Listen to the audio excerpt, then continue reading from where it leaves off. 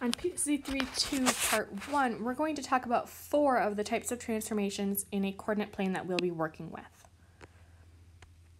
So first you should know that in any transformation, we'll use ordered pair rules.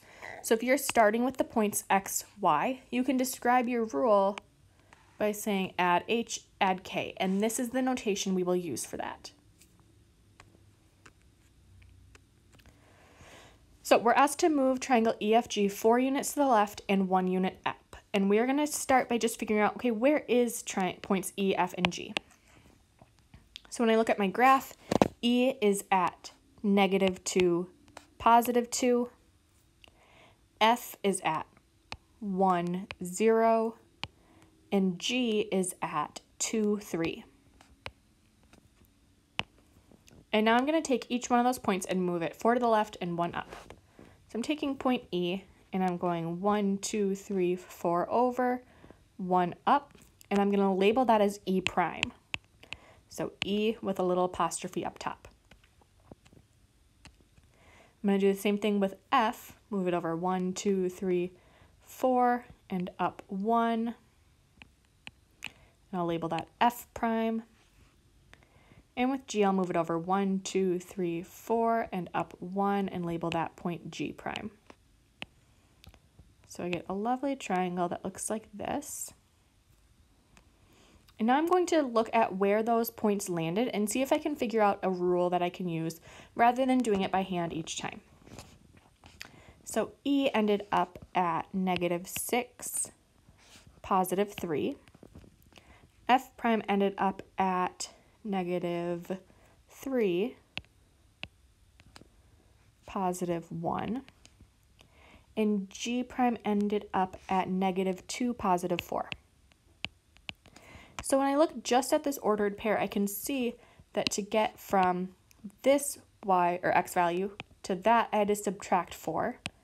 Same thing with my other two x values. So I could write my rule as xy, take that and becomes x minus 4. With my y values, 2 to 3 I added 1, 0 to 1 I added 1, 3 to 4 I added 1. So my rule becomes y plus 1. So when I'm doing a transformation, my rule is going to be x plus or minus something, y plus or minus something. Whatever I'm adding here, if I'm adding,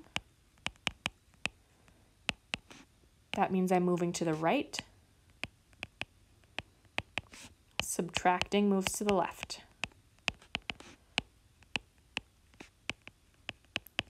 Similarly, if I add to my y value, I'm moving up.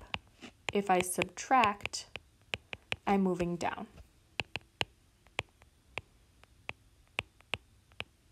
So I can tell just based on the rule what I need to add or subtract to each coordinate. This time we're going to reflect across the y-axis.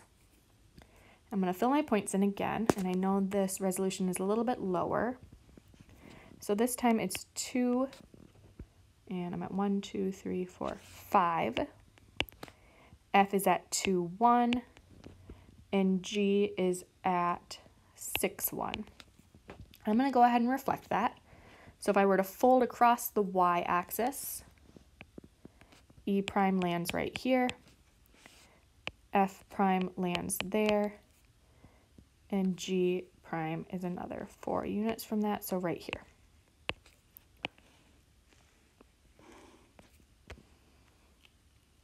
So I'm going to go ahead and fill in where E prime, F prime, and G prime landed, and then see if I can figure out a rule for when I reflect across the y-axis. So E prime landed at -2, +5. F prime landed at -2, +1. And G prime ended up at -6, +1. And if I look just at my numbers, I can see that my y values stayed the same. My x values became negative. So I could write this rule as xy becomes -x, +y. And this is counterintuitive because we reflected across the y-axis. So our gut says, well, gee, shouldn't we make the y negative? But we're folding across the y, so the x is the one that becomes negative. We'll do the same thing with the x-axis now, and I'm going to copy and paste those coordinates from before because it's the exact same triangle.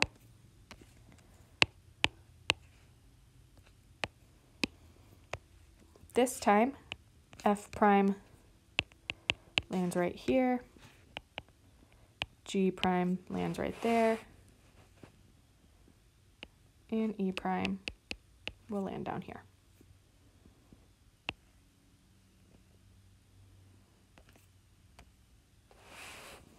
So e prime is at negative 1, 2, 3, 4, 5 for my y value, positive 2 still for my x.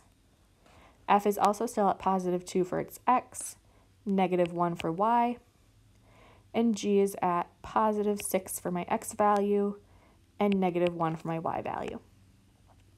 When I look just at my ordered pairs, I can see pretty quickly that this time just the opposite happened. My y values became negative. So my rule could be written as xy becomes x negative y. And again, this is counterintuitive because we reflected across the x-axis, the y became negative. So when you reflect, it's the opposite of what you think it should be. Okay, if you're reflecting across the y, the x becomes negative, reflect across the x, y becomes negative. The last one we're going to do is we're going to reflect across the line y equals x. So I'm reflecting across that line, and that was a terrible line. So I'm reflecting across this pink line.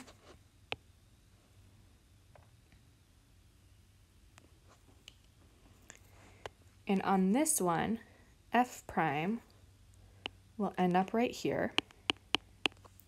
When I fold across that line, e prime ends up